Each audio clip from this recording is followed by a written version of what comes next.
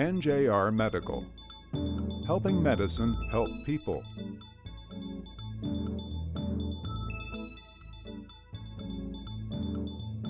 Hello, I'm Nick Pastron, the inventor of the NoBite 5.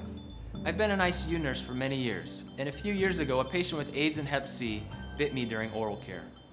The patient was on the ventilator, and when I did oral suctioning, the patient bit down and broke off a piece of suction equipment in his mouth. I tried to retrieve that broken off piece with the help of a bite block, but it was too small for my hands and I still got bit. My finger was bleeding, as well as the patient's mouth from the sharp plastic.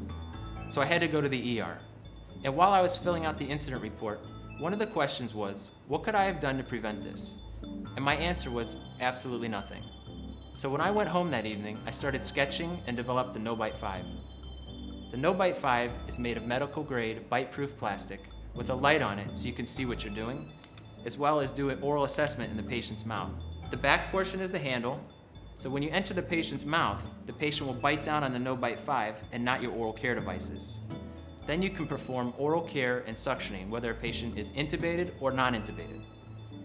I also developed a tunnel suction catheter guide that prevents coiling of the suction catheter.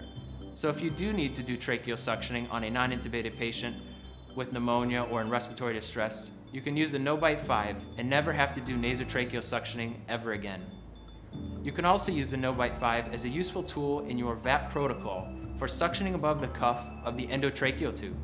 The bottom line is no caregiver should ever have to feel how I felt that day. I got bit, I had to get shots in my arm, I became ill from a week of antiviral medications, and also had to live with the fear of contracting AIDS and Hep C. Thank God I didn't. I developed this device to solve common ICU problems. But most importantly, I developed this so what happened to me will never happen to you.